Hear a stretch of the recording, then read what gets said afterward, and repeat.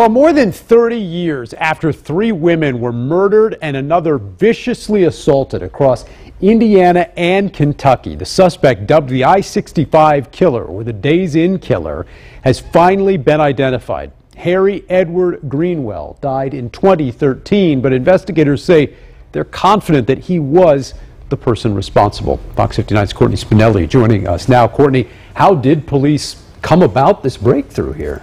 Well, Dan, for investigators and families, this has, of course, been a long road of searching for answers, and these recently came through a method called investigative genealogy. It uses investigative DNA analysis combined with traditional genealogy research and historical records to find leads in unsolved violent crimes. It showed investigators Greenwell was more than 99% likely the person who did this.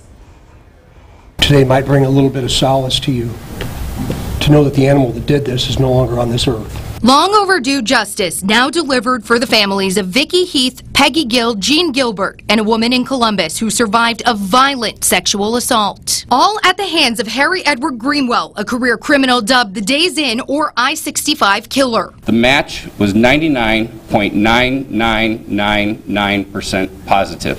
Investigative genealogy confirmed Greenwell's link to the crimes, but other evidence tied it all together. The Indiana State Police Laboratory subsequently matched ballistic evidence linking the Gill and Gilbert murders. Both victims were sexually assaulted and shot to death in northern Indiana on the same day in 1989, 2 years after Heath's murder in Kentucky. The Indiana State Police Laboratory also later matched DNA evidence linking the Heath and Gilbert murders to the Columbus, Indiana case. Investigators say the courage and help of a woman who survived her attack gave them not only DNA, but a description of the suspect. That was critical in being able to solve this case, and it was truly a turning point in the investigation. Their focus today was justice for the victims. Jean Gilbert's daughter, Kim Gilbert Wright, says she's thankful for answers. New chapters of healing will begin for all of us involved, and those chapters will be written differently for each of us. Wright says she now has peace, and the final words her mother said, "I love you, I'll see you tomorrow." I didn't see her that tomorrow,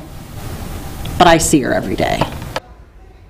Now, because I-65 runs from Gary, Indiana, down to Alabama, investigators say their work is not finished. They believe Greenwell could be connected to other unsolved cases. In the studio, Courtney Spinelli, Fox 59 News. Okay, Courtney, thank you. As she mentioned there, Greenwell has a lengthy criminal history dating back at least 20 years before this murder spree began. Our digital team broke down the timeline of his arrests and convictions. We have that over on our website at fox59.com.